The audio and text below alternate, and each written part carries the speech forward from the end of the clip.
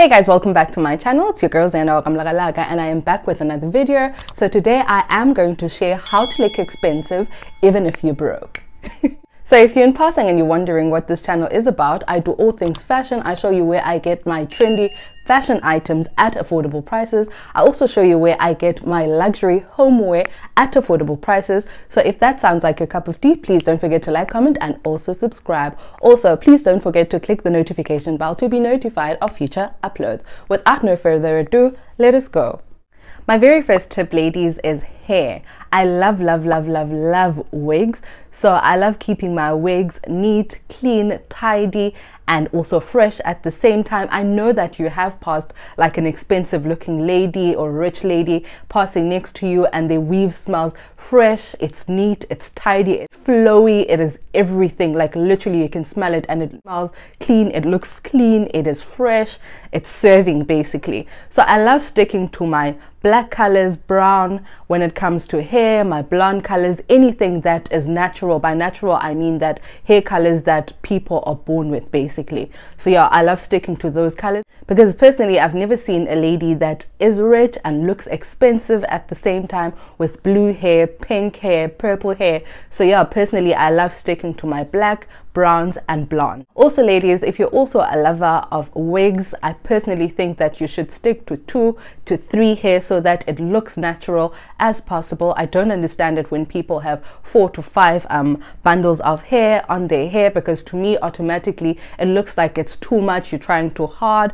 It is not it, and also it doesn't look natural. I'm not saying that when you have 2 to 3 hair it looks natural. Obviously people know that it is not your hair, but at least it looks natural. It looks like it is your own hair, and that's what we're trying to achieve here.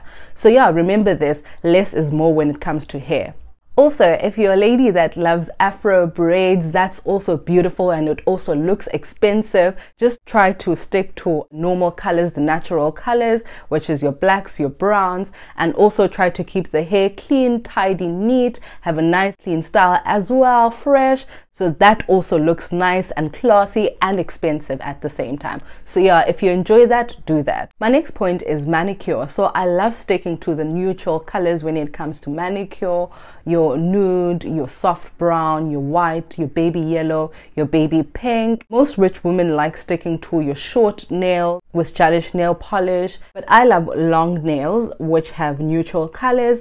So I don't think that is a problem for as long as they look neat, clean with neutral colors and they are tidy at the same time, they are clean. I think that's personally fine. The thing that I find that is not attractive is when your nail polish chips. Please ladies, that is the most unattractive thing. So if you're a person that loves nail polish, make sure it does not chip. Personally, that's why I don't like gelish nail polish. Gelish nail polish chips off easily for me, so that's why I do not prefer gelish nail polish. That's why I would rather go with acrylic, because I know that it lasts much longer than gelish nail polish. If you prefer gelish nail polish or nail polish, make sure that it does not chip. I think it just looks dirty when nail polish chips. It does not look attractive. So yeah ladies, if you are a person that enjoys gelish nail polish or nail polish, make sure that you maintain it at all times so that it does not chip, because automatically it looks dirty or it looks like you don't care for your nails. So yeah, please maintain it and make it look clean at all times. My next tip ladies is clothing. And when it comes to clothing, if you want to look rich and expensive, stick to your neutral colors, your black, your brown, your nude, your cream, your white, any color that screams class, any color that looks like it gets dirty easily, those are the colors to stick to. And also stick to your silk material, polyester, cotton, satin, especially silk. Silk automatically looks like it is an expensive material. It's rich vibe, it's expensive vibe. So if you stick to those kind of material, automatically for me you look like you are expensive, you look exquisite, you look like it's class basically. So yeah, stick to those kind of material. Also, make sure that you iron your clothing at all times. I can't emphasize this more. Make sure that you iron your clothes or steam your clothes at all times. automatically for me, if you're wearing an expensive item and it is not ironed or steamed, it looks like a cheap outfit.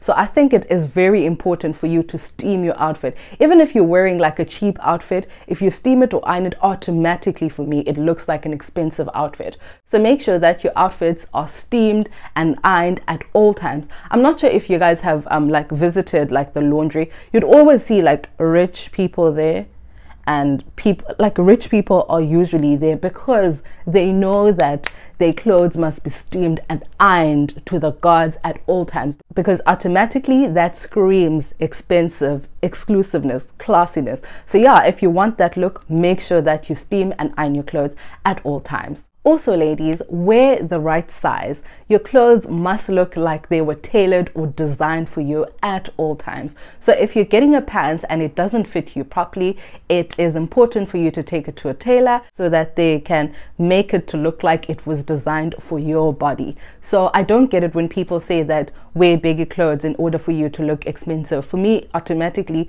that does not look like you look expensive. If anything, it looks like you look cheap. It looks like you've borrowed this from someone. Like honestly, for me, that does not scream expensiveness. I have personally never seen a person who's trying to look rich and expensive with baggy clothes. If anything, it's probably like a silk shirt, but you know that silk shirts are not meant to be tight on your body, so that is the normal fit of the clothing. Please try to stay away from baggy clothing. Clothes don't look like they were designed for, that give away cheapness, basically. No. The next tip I have is makeup. So we're trying to achieve a look that looks rich and expensive at the same time. So make sure that you're going for your natural look. Make sure that it is well blended, it is smooth, it is seamless, it looks natural. And also don't go for the drag queen vibe, because remember here, less is more. So we're trying to go for a natural look. Also, women that look expensive and rich, they usually go for a red lip color or neutral lip color or lip gloss. So don't overdo it when it comes to the lips. Also, make sure that your makeup is natural, it is seamless, it is smooth. If you don't know how to achieve this, there are so many videos on YouTube where you can learn how to do this. So yeah, my next tip, guys, is jewelry and accessories. Your necklace, your earrings, your rings, your bag, your sunglasses, those things can take your outfit from 0 to 100 in no time. Take for instance a person who's wearing a white outfit and it looks simple. Immediately when they have a watch, necklace, earrings and a bag, immediately in no time that outfit elevates, it looks classy, it looks expensive in no time. So really, I think it is worth it to invest in good jewelry or accessories. I know it can be expensive to invest in jewelry and accessories, but if you look at it in this way, quality over quantity, because in any case, you're going to go to these stores like 5-6 times on a yearly basis to buy these accessories, where you could just save your money up and get good jewelry for quality, the quantity that you'll be getting at these stores. So I decided on getting this necklace from Swarovski. So I take a shower and I do anything with this necklace on. So I can take out this diamond heart over here. I also got myself these earrings from them. It can be expensive, but it's a good investment when it comes to jewelry. It's something that I know that it won't go out anytime soon. So that's why I decided to invest in these. Also, if you are in Cape Town and you're wondering where you can get like good jewelry, because I remember when I was in uni, I got it at this other store. It lasted me for 3 to 4 years, I think. Yeah, it lasted me for 3 to 4 years, and it was about 600 to 700 rand. That was my necklace. Earrings, I think they were about 300, 400, somewhere there. So yeah, at least they lasted me a long time. I didn't have to go to stores to buy these things until this year. Finally, I decided on investing in good jewelry. So yeah, make sure that you get yourself jewelry and accessories, because these items can take your outfit from 0 to 100 in no time. So yeah, get yourself these. My next tip, guys, is perfume. So it is important for you to smell the way you look. Have you ever met or have you ever been with friends where they like, can you see that person? They look like they smell good. Can you imagine that? Can you imagine looking like you smell good at a distance, that's too much for me. Like, I want that. I live for that. So when it comes to my perfume, I've invested in my Dior perfume, Tom Ford, and also my Gucci perfume. But if you don't want to invest, there are people that are selling these perfumes or replica of these perfumes at an affordable price, but I don't think it stays for that long. So you must always keep it in your bag so that if it evaporates off of your body, you can just apply it on your body again. So yeah, you can also go for that. Also, I used to use Zara perfume and the Body Shop perfume before I decided on investing in perfume. But with the Zara and the Body Shop perfume, you've got to keep it inside your bags so that when it evaporates, you apply it on again. Also guys, if you know that you've got body odor problems, I think it is important for you to carry your roll-on, your wipes, your perfume, your bubble gums inside your bag. If you're a girl, I'm already assuming that at all times you have your wipes, you have your perfume, you've got your bubble gum, you've got your sweets, so that at all times you smell fresh, you smell clean, you're keeping clean. We want to look expensive and we want to give off that. So yeah, keep these things in your bag so that you're fresh and you're clean at all times. Next tip guys is confidence. Have you ever seen like an expensive woman, rich woman walking inside a room? They look like they are confident, they posture, the body language, it gives off like you already know that this person, they know their story, they know what they are about. Like you can see the posture, the way they're giving off. Also guys, remember, confident women speak with certainty. They don't mention words like I think, I'm not sure. They speak with certainty because they know what they want at all times. Also guys, remember, confident women don't pass judgment. They don't speak down on other people in order for them to feel good about themselves. They are certain, they know who they are, they find happiness within, so they don't need to do that. Also, confident women listen more than they speak. They understand that when they're listening, they learn more. There are people that just talk too much and they are not even aware. And I mean, if you're talking too much over the other person, what are you trying to prove? So yeah, learn and listen more.